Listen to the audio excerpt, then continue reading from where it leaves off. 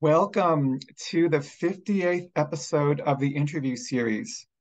The interview series is a production of 1 Week Critique, an Iowa-based arts and education nonprofit that offers educational resources and editorial support to students and teachers of the literary arts. You can learn more about us and our programs or support our work by visiting our website, oneweekcritique.com. That's the number 1weekcritique.com. Please like and subscribe to help us continue producing excellent content. I'm Jon Riccio, joined today by Dr. M. Soledad Caballero, whose poem, Someday I Will Visit Hawk Mountain, was the subject of a past teaching takeaway, a 1 Week critique series exploring how a poem is put together line by line. Soledad is a Macondo and Canto Mundo Fellow, winner of the 2019 Cutthroat, A Journal of the Arts, Joy Harjo Poetry Prize, and the 2020 Swim for the Fun of It contest. Her collection, I Was a Bell, 2021, won the 2019 Benjamin Saltman Poetry Prize and was published by Red Hen Press. I Was a Bell was named a 2022 Book of the Year by the International Association of Autoethnography and Narrative Inquiry, was awarded the 2022 Benjamin Franklin Silver Award by the Independent Book Publishers Association, and was awarded the 2022 Juan Felipe Herrera Award for the best book of poetry by a single author in English by the International Latino Book Awards. Soledad is a professor of English and chair of the Women's Gender and Sexuality Studies program at Allegheny College. Her scholarly work focuses on British Romanticism, travel writing, post-colonial literatures, women's gender and sexuality studies, and interdisciplinarity. She splits her time between Pittsburgh and Meadville, Pennsylvania. You can learn more about Soledad on her website, www.msoledadcaballero.com. Welcome, Soledad. Thank you so much. It is a pleasure to be here. And I want to thank you for being such a fan of my work and a supporter of my work, and also just you as a giver to the poetry community, Jon. It is an incredible amount of labor and love and generosity. And I also want to thank 1 Week Critique for taking an interest in my work. I'm thrilled to be here. I can't believe it's been 9 years since we were at Breadloaf. I know, up on the mountain. Yes. So I am thrilled. I'm thrilled to talk about the book and new projects and just kind of have a wonderful conversation about poetry. I'm looking forward to it on St. Patrick's Day of all days too. So I know. Yes, exciting. Great. I Was a Bell is my trip down fall 2021 literature lane as I was coming and going between my apartment and the University of Southern Mississippi's campus, annotating your book between office hours and research. Per Richard Blanco, I Was a Bell negotiates the transitions of language, memory, country, her battle with cancer, counterbalancing the violence from which she fled with a transformative devotion to details. Whether it's the suit your father wears in the poem Immigration Office, Oklahoma City, Oklahoma, 1985, white shirt, knit tie, the smell of dry cleaning still stuck inside the blue pilling wool, or cousin contrasts in the poem Forerunner. Jesus is easy. Witnesses wrote every word, followed commands, left families, fish for him, Lazarus alone gave him full credentials. Jon lived a salt life, separate from the glow. Is he waiting on something more? Your details are poetry's tintinnabulation. What do you most cherish about the creative energies that brought this collection together? Thank you. You're such a careful, generous reader of my work, Jon. I really appreciate that so much. Um, the creative energies, I think, started for me with giving myself permission to return to poetry. Um, Getting a PhD, doing academic writing, I love doing. But for a very long time, it existed as a divide of writing between that sort of writing and writing poetry.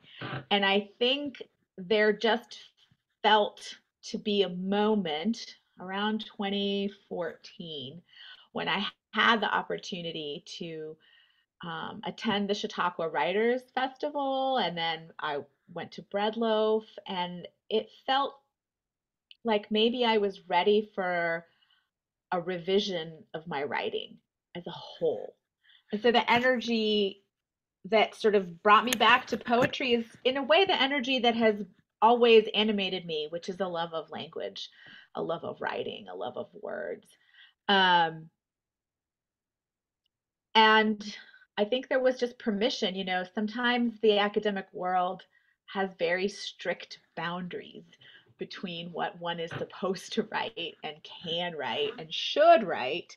And I think I needed to have the freedom to imagine new writing or a return to writing that had always animated me. Um, and what I cherish about it is that it happened, to my mind, the story I tell myself now is it happened organically. Who knows if that's right? When one of the wonderful things in my career is I've had the opportunity to work with a scientist whose work is on memory, and how memory works. And so she's taught me, and I've learned also in the process of writing, that every time we have a memory and remember it, it's a new memory. Like, it actually has been reanimated. And so it is new, even as we are putting it sort of together. So my memory of this now is this very beautiful, like, oh, I just sort of had the space and the time. But we all know that that had to have been pulsing, even in an unconscious way, for a while. Mhm. So I think that's how it sort of came about. And it happened, I think the line came to me, she speaks a gringa Spanish. I think that's sort of the line um, that started me on this journey as a whole. Nice. It's Yeah. interesting you talk about academic writing, and I'm just having a flashback now to all the papers I wrote. It seems like half of the papers that I was working on during my PhD, they were trying to create some kind of new poetry movement. Either I wrote a paper on Sonia Sanchez, and it was the political plus lyrical. Mm-hmm, Then for my mm-hmm. dissertation, it was the confurial, confessional surrealism. I think my academic, the little ace I always bring is, let me just see what I can portmanteau and see if it gets me where can we go with this portmanteau? Yes.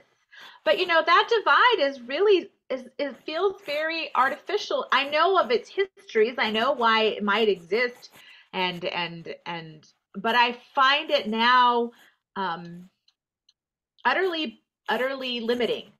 Mm, And so I hope that that doesn't, when I think about how you read poetry, Jon, and the level of care and analysis and attention, a poet does that.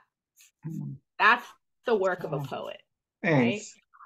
Yeah. Maybe it's my way of atoning for once writing a paper on Joe Brainerd's I Remember. And this was around 2017, so a certain Netflix series was very popular at the time. So I had the audacity, I think, I titled it Stranger Flings. I mean, because that's what goes on that's what goes on in I Remember. All due respect to Winona, and I think it was, one of Sean Astin or Mackenzie, one of the Yeah. Astin brothers, who'd been in The Hobbit. Now we get to hobbits, but let's talk about poetry Yes. because hobbits need poems too. History and political horror are bedmates in the spell. Its narrative window, 7,000 miles between Santiago and the Midwest, writing about a past that does not belong to me, but only belongs to me when the Cayampas looked like silk, the color of a silver blue ocean. You tell us, this was the coup. These were years of silence, my childhood years. Tanks, soldiers snaked around the city, a machine of violence and sadness. There was no Chicago boys miracle. The blood in the river was blood. The hunger creeping through the city was hunger. The disappeared, taken, and black vans were taken. Their bodies, not just a story. This is the living I did not live. And later, I am hostage to the stories, the people who bled or screamed or ran. They are at the bottom of the Pacific, hidden in Colosseum walls, forgotten, exiled fathers, sisters, lovers. I have not found them but as a song, a wailing tune, a funeral march, charred bone and dust, pulp eulogy, this spell of history, a dingy, broken memory. No stanza breaks interrupt your conjuring. The poem is its own Colosseum wall. How does one ready themselves for writing about national upheaval, a country as dictator requisitioned corpse? Yeah, it's I did not know when I started this book that it would go in that direction, except that I knew that I couldn't avoid it. And in the sense that I was born in 1973. The coup in Santiago happened in 1973. I remember being a kid under Pinochet. And yet I also know that I lived a pretty good life. There was nothing for me as a child, right? Protected by middle class and upper class sort of privilege, right? To know what's kind of going on. And in a way, it was only when I left that all of those memories became a juxtaposition with what I read when I was outside of the country as an adult, as a young person.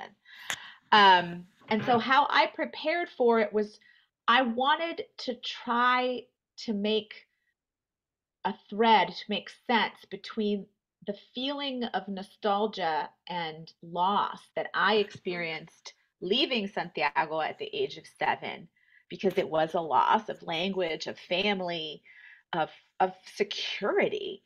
And yet around all those memories is the structure of violence, right? The structures of dictatorship, the structures of power and suffering, and that kids my age had fathers and siblings and friends who were not lucky like me, whose parents were taken and disappeared.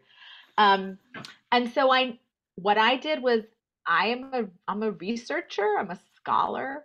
Um, so I spent a lot of time trying to access that sort of memory space for me. And then I read and read and read. And then I went to Chile and I spent 2 months, you know, walking through the commemorative spaces like Londres 3038 and Villa Grimaldi. And then I came back after and I watched 20 documentaries, and then I read first person accounts. And I tried to just hold it all. And what I realized is nothing's going to hold all of that.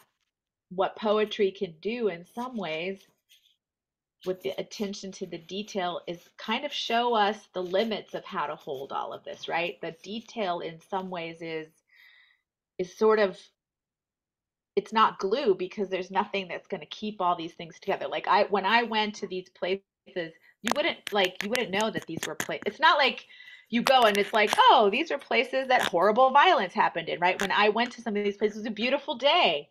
It's a park. The sun was out. It was, spring. And so there's just this amazing juxtaposition. And I think I immersed myself and tried to be honest about what memories are mine, what memories are collective, how collective memory and commemoration works in relation to individual memory and works in relation to forgetting, right? Because one of the things that commemoration does is also allow people to forget, which is really interesting, right? When you commemorate something, then you can say, okay, I've built this monument, I've built this space, I've built this plaque, I made this plaque. And so now we can all say this is what we agree on, and then we can forget about it. And that hasn't happened, I don't think, in Chile yet. Interesting. Villa Grimaldi is a Liszt poem that testifies. Its first and second stanzas, tongue, red gate, steel mouth opens to a speckled cement sidewalk. No blood now. No broken bits of teeth and buttons. The hanging tree in the middle, lotus flower shape, skycatcher. Once upon a time, a body rack, heavy sacks swinging, legs, arms, gasps, part the wood. We end with lists of the missing, coarse crabgrass bursting out beyond the stone walls, the Andes, snow torches looming. During one of my workshops with the poet Jane Miller, she said something to the extent that when people write about place, they're really writing about time. How much of a lens does this provide for I Was a Belle? Yeah. Well, I think the anchor point there is memory. Memory is place and time, right? Kind of at the same time, right? And at the same time, what memory is actually story, right? Memory is story, right? And so I think for me, one of the things that I wanted to think about is how precise can language be to capture the simultaneity of time and place when also you have to make it every time. You have to reconstruct it, right? You don't get to live in the fixedness. So I think this Liszt poem, right, is this Liszt poem took me a long time to write, and I actually spent months researching it. And it's one of the smallest, shortest, and in some ways, I would say a very quiet poem, right, in the collection, as opposed to some of the longer and kind of more sort of elastic, right, kind of big poems. Um, and I wanted that because, in some ways, if you don't know what Villa Grimaldi is, you can decide to look it up or not, right? It can become part of the architecture of your own memory building or not as you read the poem. It can become part of the space and time of how you approach text or not. But I wanted there to be like, there are very concrete images in this poem, right? The tree, the gate, the sidewalk, the buttons, right? These are all kind of tactile objects. While I think I was trying to capture the fact that there's almost an emptiness in this place because it's all been recreated. Like when the dictatorship ultimately was rejected with a plebiscite in 1989, right? These were places that were kind of made in haste, these places of transporting, prisoners and what were considered political dissidents. And so they were actually, like Villa Grimaldi was like a house. It was like somebody's, like place of residence. And then it kind of became this other thing in the process of the government's sort Mm-hmm. of play decisions. Um, I think that tells me about time, that in Santiago, in Chile, like there is a desire for time to be not what this was. Mm-hmm. And then of course there's the Andes. And the Andes, if nothing else, what the Andes are is geological evidence of time, right? Mm-hmm. Um, and so I liked that juxtaposition. I also think that when it comes to time and tempo, when you have these monosyllabics with your Mm-hmm. images, tongue, red gate, Yes. no blood now, legs, arms, gasps, part the wood, you cannot not look away from it. Right. Hmm. Yeah, right. Yeah, there's a kind of way in which you want. I think this is a kind of form, the spondy, right? The sort of Hmm. heart, the spondy sort of rhythm, right? The staccato-ness, right? Um, also creates a rhythm, right? Hmm. That is anchored against this idea of time being infinite. Definitely. Could you read your poem before intersectionality? Sure. Then discuss how you would write a sequel, which might be titled During Intersectionality. Okay. I'm always giving assignments during these. Yes, I see that. This, so it's interesting. This poem is one of the earlier poems in the collection, and I have actually wanted to revise it. So I am going to take your prompt. I'm going to think about how I could sort of do this. Um, Before intersectionality. After school, you hid in the bathroom, examining the day's insults stuck to your face. You punched lockers, you slammed bedroom doors. I tried books. I tried invisibility. We lived our sadness through each other. We lived our silence too. We straddled emptiness, Spanish in whispers, our parents' accents, their fears. South Carolina, 1986. We were lost between stories. What could we choose but silence? Mm. And so my assignment is what I might do with during intersectionality. so, so, um, it would be weird to write a poem during intersectionality because this concept is one that suggests that there's no way to disentangle, right, the multiplicity of identities, and that if one is a woman and disabled, right, one experiences, let's say, sexism differently because one is disabled and a woman, right? So during intersectionality would almost be like trying to come up with primal ways in which memory is happening in the present tense instead of in the past tense, if that makes sense. Right? So here, right, the verb tenses are all in the past tense.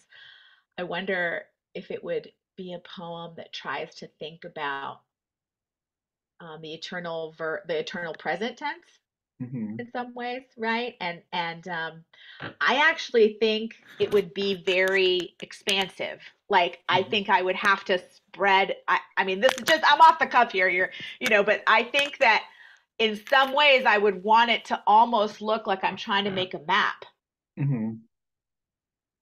with the idea of during, right? Because in the during part is when you are trying to pinpoint the boundaries. Hmm. And I wonder if that could be a way. I think the form would have to be very much the function of during. So you would invoke cartography, and then Yeah. you would get some theoretical physicists I to know, prove it yeah. over. Yes. Yeah. I mean, I also, I wonder if what I might do is I might do found work too. Like, it would be interesting to interview people about what they think intersectionality is and use their phrases because that is a during intersectionality kind of in the moment sort of practice. Like that could be another. I think I would have to think about it, making it be almost more collective. That would be maybe another way to sort of do it. This is giving me good ideas, actually. Great. We're all about ideas and teaching resources. That's part of Yeah. One We Critique's mission. Yeah. No, that would be really, that I'm teaching it, I teach in WGSS all the time, and I try to kind of have students think about these concepts in an embodied way. This could be really interesting. I am hands down secretary and treasurer of the Fear of Flying Club. No joke. It's probably my next little ID form that I'll carry with me. If you sit next to me on a plane, you're elevated to chief engineer, whom I barrage with questions about air travel normalcy. Yep. This is why I enjoyed your poem, Flight, whose stanzas interweave thoughts on work, family, and years wasted in worry with the standard safety announcements we hear before takeoff. The narrator has a case of personal reflection in the lines envy, guilt, regret, muses of dirt and sadness shackled you to small cement wonders, suspended 35,000 feet above your life. What did this poem and the incorporation of found text clarify for you in terms of writing about self-evaluation? Yeah. I like, your question made me think a lot about, this idea of self-evaluation, right? Because it sort of connotes judgment, right? And sort of it's not it could be generous, but it's also kind of critique, right? Or sort of analysis of self. Um, what I can say about this is because I feel like I am the president of the Fear of Flying kind of club, right? I am not just the treasurer or anything, right? And so I think what those found texts made me think about self-critique is that those words for me, because of fear, even though the speaker in this text, I don't necessarily identify that autobiographically with the individual moments, our text, those found texts are how I evaluate myself, which is to say, found texts are what become the language we talk about ourselves with. Mm-hmm. Does that make sense? Mm-hmm. So there's this wonderful set of studies that my co-collaborator sort of alerted me to, that we often, when we're listening to other people's stories or text from other places, however we encounter them, we actually end up plagiarizing those texts, and they become integrated into our memory landscape. And so we sometimes think then that they're ours, that we kind of made them. And for me, this found text, this is the seatbelt, right? The lighting will do this, right? To me, that is me. Like, I am, in fact, that text because of the visceral nature of how that set of instructions organizes my affect in those particular moments of flight. Mm-hmm. It's routine, it's ritual, right? I have to listen to all of it. I also, I don't know if this has happened to you, Jon, but I spend a lot of time researching the planes I'm going to be on, so that I can.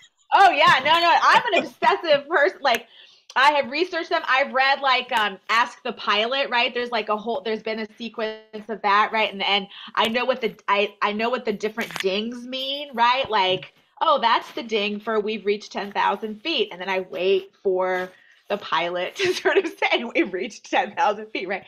But what it means to what this found text means is that we're cannibalistic.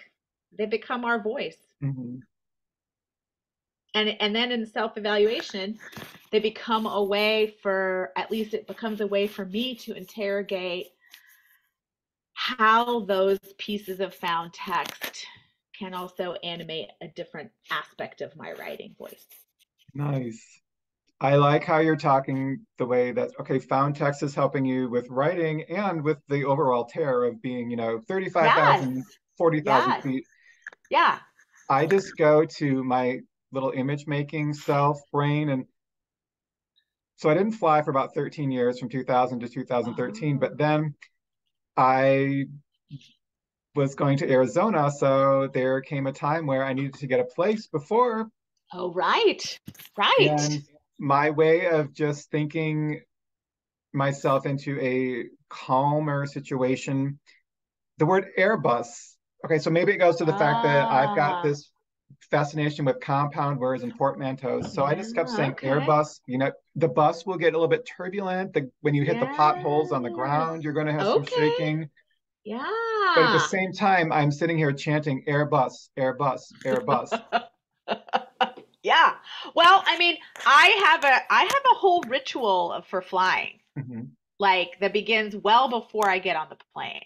And again, a lot of it is found text, so I'm an agnostic, but I say the rosary in a Mm-hmm. particular way under a particular circuit, right? So, and that's another piece of found text, right? It becomes how we narrate ourselves in that space of time. That, and I get the earliest flights and the latest flights. Yes. Oh my gosh. Right. Why do you do that? Because in the middle of the day, the air is most right. The air is most expansive, so the Mm-hmm. chances for pockets of turbulence within the clouds, because right, the heat and the cold are combustible right in the sky in Mm-hmm. the middle of the day, whereas compressed air at the beginning or the end of the day means there's less turbulence. Mm-hmm. And I was once coming back from a poetry festival, and one of the featured poets obviously was getting a better seat, so had earlier boarding. And the poet said, I'll see you on the other side. And that's something you never want to hear before you get onto a plane. No, no. You're just like, please, right? You can't assume anything. You Hmm. just have to hope, Hmm. right? Yeah. In The Poison Time, There Is Love talks about cancer, stage two with lymph node positive engagement. A section speaks to how chemo kills cells flowering inside. The liver rages against the fruit punch colored cocktails. The work's juxtapositions pit treatment against torture memorials in Santiago, one of them a headquarters of the secret police known as Londres 38. Another lie. I sat on the second floor staring at white, gray, faded walls. How did no one hear the screams? And then we have black and white pictures cover rose garden, murals, sidewalks, handwritten signs line the grass. ¿Dónde están? ¿Dónde están? ¿Dónde están? The question of every survivor. A third component of the poem. I was loved. Skin, hands, heart. Beloved. In the chemo room, my hands were warmed, my legs covered with soft cotton blankets. In the cancer room, I was fed. There were no hoods. I call this writing of remedy, remembrance, and abundance. Do you have any recommendations of other poets whose work reaches a similar configuration? I mean, recommendation, I think that's a big ask, right? Because everyone's process is so idiosyncratic. I think for me, what resonated was the word cancer. So I was diagnosed in the middle of writing this book. And in fact, that was one of the sort of drives I had to I think the book shifted a little bit in its focus. I think the threading of the cancer poems, right, kind of became part of this idea of what the body remembers and memory. So it made sense to link them to these other poems. Um, So when I would do my research or even, listen to interviews or watch documentaries, right? One of the um, metaphors that were used to talk about, the leftist dissidents or the Marxists or Allende was they're a cancer, right? They're a cancer on our society. And so, eran un cáncer, right? Like that's, and we use that metaphor a lot, right? For things that we want to extract, right? From the health of the body. Um, and one way that I tried to think about the metaphors of cancer um, was cancer. So cancer cells, they don't know they're evil or, they don't know that they're bad, right? They want to live just like regular cells want to live. And everyone's cancer is really their own. It's like, yes, there's, types, but like the more and more that oncologists and other researchers have done sort of experiments and research, they realize that everyone's sort of biology kind of dictates their own cancer. So it's unique, I guess, is what I'm saying. Everyone's cancer is actually very unique. And so I just kept thinking about this juxtaposition of kind of cancer cells want to live. And when I had cancer, it was horrible, but it was not a time of violence in the as like, yes, I want to extract this from my body, but it also is my body. Is kind of how I felt about it. And then this kind of like consistent like metaphor of like this belief system is a cancer, right? On neoliberal capitalism, or something, right? So I want. So what I would recommend is there a word that can be multivalent? Is there a concept that creates strange juxtapositions as you tease it out in the form of the poem or in its stanzas?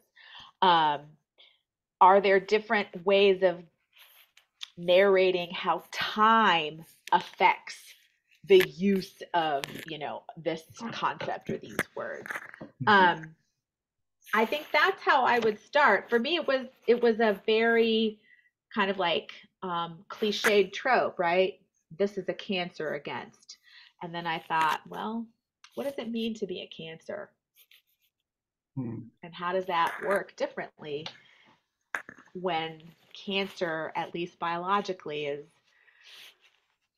about cells wanting life, which is a weird way to think about cancer. It's not like I'm pro having cancerous cells, but the Mhm. other thing, of course, is we all actually have that potential. Like, that's one of the things that when I was diagnosed and did some research, um, cancer cells are actually in our body. It's the lymph nodes that prevent them from being more than they are. Mhm. So, the potential, I guess, is what I would say. Where is there the potential Mhm. for surprise? Mhm. Oh, well, thank you for that. And in the spirit of why this interview series was founded, and with the assistance of some shared screen Zoom magic, which I will do now, Okay. could you please read an early draft and the final version of your poem, A Sure. Burning? And Sure. is it going to appear somewhere soon, I heard? Yeah, so this A Burning is at least currently in my second collection. Um, Congratulations. Thank you, and I hope it will appear very close to this. Um, I've signed a contract with Red Hen Press, so I'm hoping that in the next year and a half we that will emerge. Great. Um, Okay, so I'm going to read the like very first, longest, sort of wildish draft, and then you can sort of see the other drafts that I sent you, John, Mhm. and then A Burning, right? You can at least see the radical difference in sort of space. Um, so the original title was Radiation Tattoos. The first, a symbol of math, approximation, equivocation, small, dark, the space between two parts, neither being equal. both sides the almost of truth. I wanted uncertainty to mark me, little pain, the taint of ink on the left side of my back. The second, mostly memory. Waking, I tasted chalk on the bow, its residue on strings, heard the low murmur, a cello, bass clef. No image, just thought. I needed more. Next to the math symbol, it is curly, curved lines. Neither seem mine. Dream marks. The last are dots, four horsemen, new constellations, one on each side below the armpits, one between each breast, one below. Charcoal seeds that cannot sprout. Compass for machines with rotating metal arms. Anchor for red blinking graphs along the breast, the armpit. On a slab, naked from the waist up, I am scars, hair, sweat. Four technicians, daily doses, 10 minutes, 6 weeks. A world of invisible burning light. I forgot these mounds of tissue and fat are part of living. Soft like rice paper, delicate, warm. Mine, mine for my own making, my own wanting. I forget I am not meat. Mm-hmm. And so then the first draft, or the final, I don't know, we'll see. A burning. Four technicians, 30 doses, 10 minutes, 6 weeks. A world of burning on a slab, naked from the waist up, scars, sweat. I forget I am not meat. There was So, some revision going on there. yes. Yeah. Am I supposed to talk about the revision or? Sure. Oh, okay. Well, I just, and kind of this is going to sound very boring, but I was like, what is the actual point of this poem? Like, what is the thing that animates or anchors me in this poem that I'm trying to capture? And I realized it wasn't the tattoos, it was the radiation. And so then I thought, yeah, radiation as a burning, an invisible burning, a sort of thing that you don't think is happening because it seems like very mechanistic and sort of almost sterile when it's actually happening, but it's very embodied. So I think I wanted to, and I wanted the poem to also match the experience, which is on the one hand expansive and huge, but also the moment itself is, in terms of time, not that much time. Mm-hmm. The most fulfilling act of revision for me is when I start with one of those monster size, maybe 2-page poems, and then it goes down to a third of a page. Yep, yep. No, and I am not a poet. I have short poems in this collection and in my second collection. I tend to not be a small. I'm not a small poem poet. But mm, Richard Blanco, in one of the lectures I went to hear of his a couple of years ago, he said, you need the poems in between the big poems to let people breathe. And I thought, yeah, I get that, but it doesn't mean it can't pack a punch. Mm-hmm. So I was trying to sort of do both things at once Mm-hmm. in this poem. Well, what I remember about driving through Oklahoma in 2013 to begin a new life in Arizona are the fish and chips style baskets into which you toss toll money. Maybe they're not there anymore. It's been a I while. remember that, yeah. But Oklahoma impressions are core to I Was a Belle. There's the admission in Immigrant Confession. I have ached for my Oklahoma childhood, my territory story. When the land gave again, held a promise of country after migration. Next, we visit this stanza from Immigration Office, Oklahoma City, Oklahoma, 1985. We were a sign of something still buried but pulsing outward from Oklahoma to Texas to other borders, legal, illegal, the things that happened in between. Finally, the immigrant children in alien magic wrestle with holiday quandaries. Santa Claus was as real as anything on my lunch tray. There were too many variables not to believe. It always began in December on the bus. North Pole utopias take a back seat to this excerpt from the poem's second half. We were gangly and strange, living in the flat lands of the Oklahoma panhandle, surrounded by oil pumps, steer, and cowboys. Most of us were there for a few years as fathers worked in labs, in classrooms. Some of us were exiled. Some of us had visas. Some of us had no papers at all. Some of us would never return to the places we dreamed about at night. In what other ways was Oklahoma an early poetry teacher? Yeah. What a great question. Um, I think Oklahoma was an early poetry teacher for me because it made me aware of sound in English. Um, when I was a kid and learning English, I learned English with a whole bunch of international other kids in what was called ESL, right? English is a second language.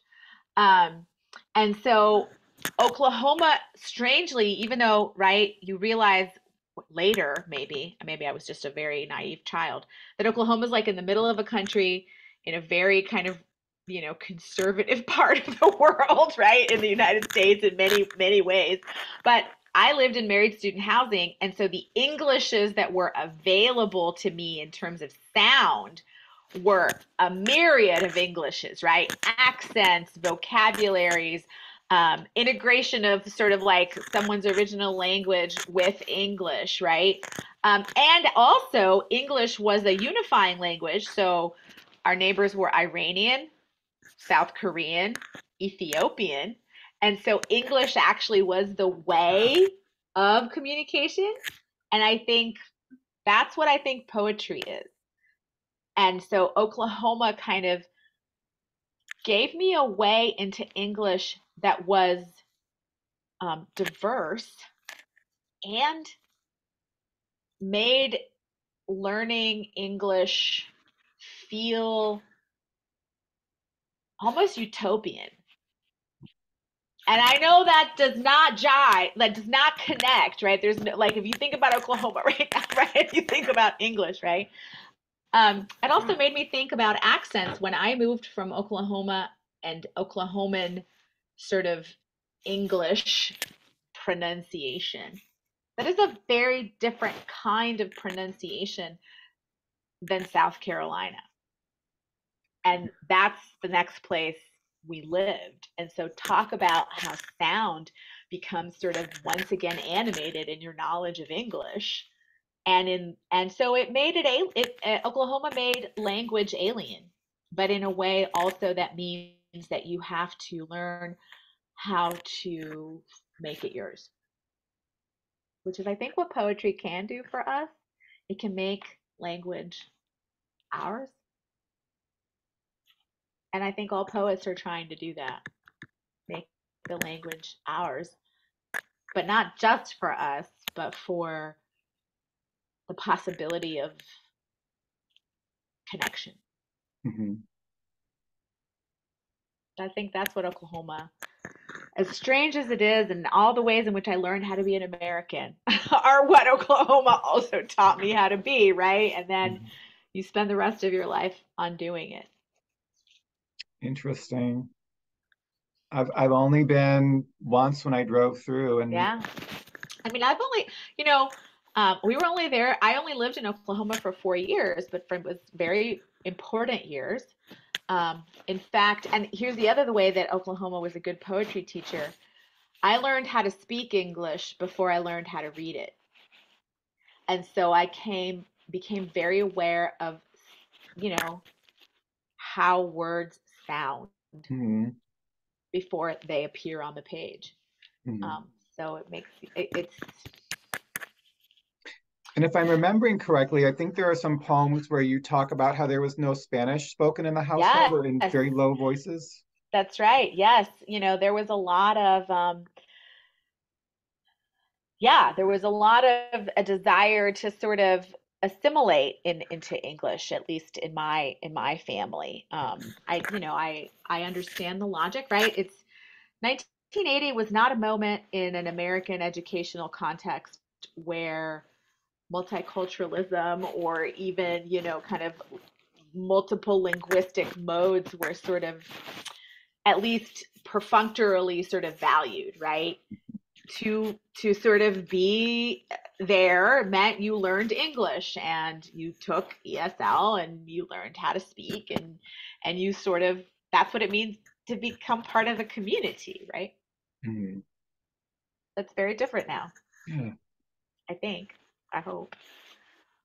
Well, I would love to hear you read your poem Rooted. Okay, yes, that's one of my favorites. Mind you. Yeah, yay. Okay, rooted for Natalia. When I held her a decade and some ago, she was a world of blood, a slight sac with wide eyes and a hungry mouth, small succubus, demanding, angry, yet beloved, so beloved. My mother, my father, my sister, we traveled 3 time zones to hold her, to see her, this new alien creature made from old world stories, plane rides, suffering, and luck. She was our first, the first girl, the first to be grown from here, not a weed or a stolen vine, not planted from elsewhere, but rooted here in this soil. She was not piecemealed or half made. This land of misery and promises would claim her. She was of it. We held our wonder, imagined the land that would hold us all now to her. No need for paper, documents of our naturalized tongues. No more aching for ground and memory. She would be the new world. We all saw our bright planet in her small blue eyes, curly hair. We did not want to see any accents or sadness. She would be the door, she would be the gate, she would be the hole to our brokenness. This is how the muting continues. We contort, we twist ourselves, we aspire to quiet spaces in between cracks. Now she looks for her face in the black and white pictures in my mother's shoeboxes. What am I? Who am I? She demands. She rages against the emptiness of bootstraps and hidden shames. Oh, we try to tell her something of our deep, deep past and sorrow, what the Pacific smells like, the way to hold her tongue to roll an R, how to eat cebolla y tomate, how to claim more than this dirt. But we are ghosts, we have given up the flesh. We are like ghouls after the war, and she has no patience for quiet immigrants. Wow. What was your criteria for choosing this as the collection's closing piece? Yeah, I thought about this question because it's a lot of different readers end up asking me about it. And I think I wanted it to be the ending of this book and the opening up of something new. And I also, you know, thinking about who the audience for this book might be, on the one hand, you want many people to read your book and find connection to it. But I also had a very clear sense that I wanted the the the sort of next generation of my family to sort of have a touchstone. And so I chose Rooted because it's not that the book isn't rooted, it's rooted in memory. And at the same time, I wanted the idea of rooted to mean that it could be rooted in something else. And that's why I chose it. And I chose it because I think it's a bookend and it simultaneously works as a promise. I like that. It's given me a lot to think about in terms of just why we place certain value on contenders for the ends of our books. And then we narrow it Yeah, down and down and down. And this book is fall of 2021, and that's you're right. traveling, you're literally traveling the country for it. You were in Tucson, I think maybe 2 weeks Yeah, ago at the Festival of yeah, Books. And was. Yeah, yeah. It's really, yeah, it's interesting. Um, my relationship to this book is I feel like I'm good where this book is, and I'm ready for the next sort of step in my evolution as a writer. And I think that poem, right? She has no patience for quiet immigrants. I'm also ready to put this part of the memory down and think about other memories. And I think that's what I wanted this ending to be about, right? mhm. The this is a book, I mean, this is a poem inspired by, right, my niece, but also, of course, not, right? And I liked the idea that there was the possibility that quietness isn't really going to be what the next thing is going to be. That's a good sentence. I like that. Yeah, But yeah. thank you for your time and Oh, thank you insights. so much. This has been so much fun. I am so grateful for everything that you have Aw. facilitated for this book. And I am excited. I have your book on my nightstand. It's Aw. very exciting. And I know that I appreciate and am so grateful for your generosity, Jon. Oh, you're so welcome, Soledad. It's Yeah. been 9 years, and I'm happy every time I read about a new poem or that you publish or an award that you receive. And I just have a final question Sure. about your accomplishments as a co-recipient of a National Endowment for the Humanities Connections Grant, in addition to a Great Lakes Colleges Association Expanding Collaborations Initiative grant. It seems these days, as a creative writer or someone as part of When We Critique, we are constantly in grant seeking mode. And Yes. so what, and I'm sure there are other grant seekers out there who will be watching this. What did these projects consist of, and what words of wisdom do you offer where grant applications are concerned? Yeah. I think I'll answer the second one first, because it's been a process of learning. I think that what I have learned is you want to be ready for the grant, if that makes sense, right? You want to know where you are in the process of your project so that then you can really have a grounding for narrating why this is the opportune moment for the grant. I think that in a lot of ways, right, grant givers want to know that they are going to maximize their investment.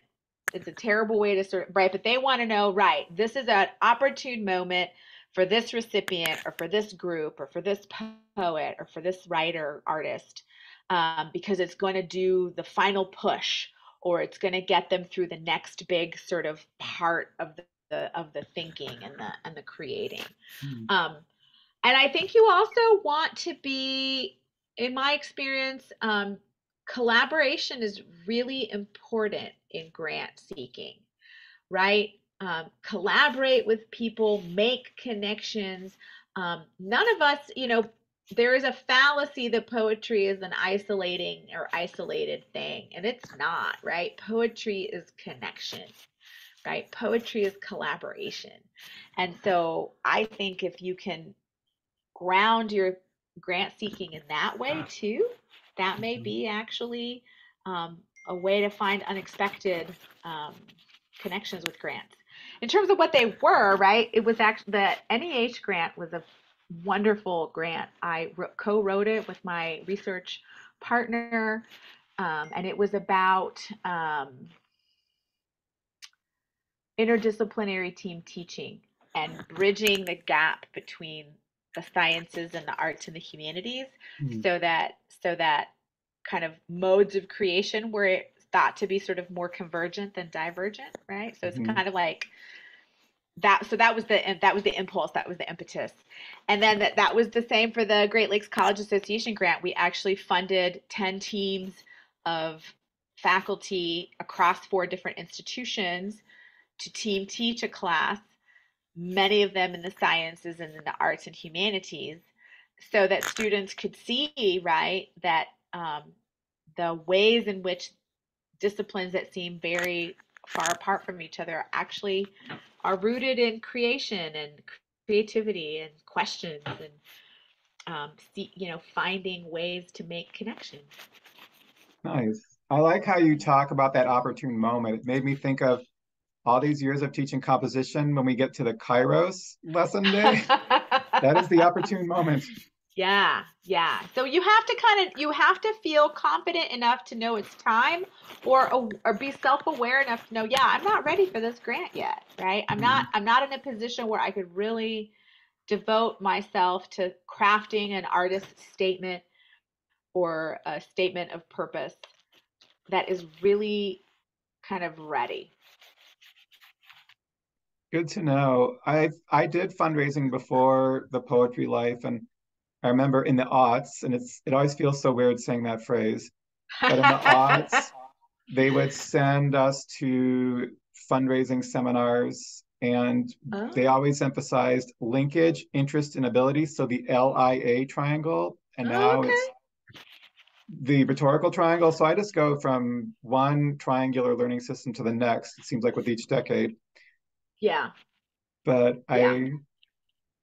it taught me how to get over being shy about asking for money. Absolutely. Ask your work is that is the other thing I think, and I think different communities and populations, have different relationships to feeling confident enough to ask for money. Um, I actually wish there were more demystification of this kind of thing, right, in the poetry world, because I think to demystify means, I think, that it creates more access, Mhm. more, right, accessibility. I wish that funding streams were not so um, sort of uniform in a lot of ways, right? That there would be more funding for all kinds of different Mhm. ways of entering the world of poetry or the world of writing. And there was a very brief phase where I would do pro bono fundraising. I'll be your fundraising helper work. And I had this PowerPoint from 2010. Oh wow. And when my computer knowledge is, I know enough to use the fundraising software, and PowerPoint is a fairly new for me at that time. But I thought it was the coolest thing I've ever done was finding a graphic of someone diving into a pool of money. Yes. Replace all that chlorine, and therein lies the metaphor. You're diving into this gold bullion, the sea Yep. of riches and wealth and opportunity to get your ideas and your passions funded. Yeah. And most things aren't funded. So that doesn't mean anything about your work. That's the other thing. It's like, just like most things aren't published, doesn't mean anything about, your value or your ability to succeed next time. Mhm. Well, thank you so much again. Thank I've you, enjoyed our John. time together. Me It was too. our It's Zoom been great. reunion, Yes. and thank you for your I'm, book. I've read it now at least 4 times, oh and my it's gosh, it's made it it's made me, and just from today's conversation, now I think about the ending of a collection differently. I oh, think well, about time and history and place differently because there are a lot of those Arizona years that I want to write about, and those Mississippi years going from the yeah. Southwest to the Deep South. And Absolutely. Absolutely. I mean, what a those would have so much texture. That kind of writing is about the texture of those experiences. The Cactus and the Magnolia. Not a book title, but Exactly. that's where I'm at in my That process. sounds great. Yeah. Well, I wish you all the awesome Thanks. luck Yes, in. and you too. And I look forward to more a sooner timeline for a reunion than 9 years. Definitely. Well, Great. thank you again, Soledad, and I hope you have just a great final semester wrap up in the next few weeks. I guess you got what, a Yes, you month and a too. half? Yeah, we've got 6 weeks. Yep, that's where we are. Yeah, you too, and Okay. enjoy the summer. And um, I'll see you soon. Okay. Bye. Thank you. Bye.